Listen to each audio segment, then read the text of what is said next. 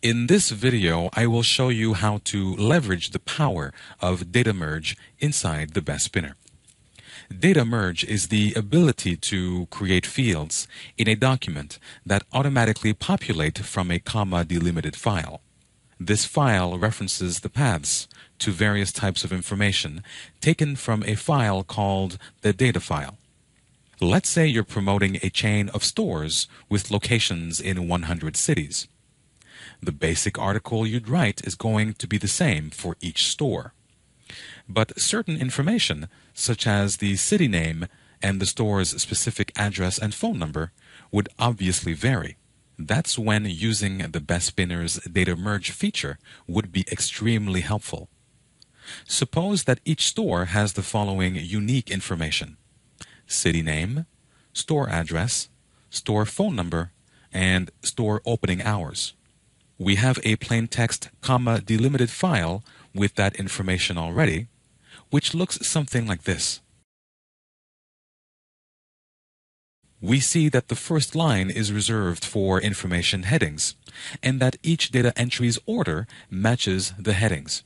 Make sure the file is saved with the CSV extension.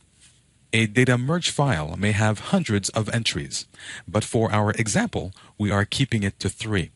Switching back to the Best Spinner, we see that our article contains what's called placeholders that correspond to each piece of store information. The placeholders are field headings from our data file surrounded by square brackets. When our article is data merged with the data file, the Best Spinner will produce an article for each line or entry in our data file. We only have 3 records, so only 3 articles will be created. Click on Load Data from File and navigate to where you stored your data file. Click Open to load the file. After the data has been loaded, verify that it matches your assigned headings. Click on Merge Data with Article. We're prompted with the Generate Spun Articles dialog box. We cannot choose the number of articles, as this is determined by how many entries we have in our data merge file. Next, we choose the file name prefix, whether we put all articles into one text file, and whether to use the nth synonym for each spin block function.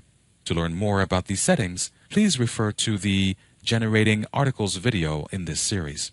The last step is to enter a file name and click on Save.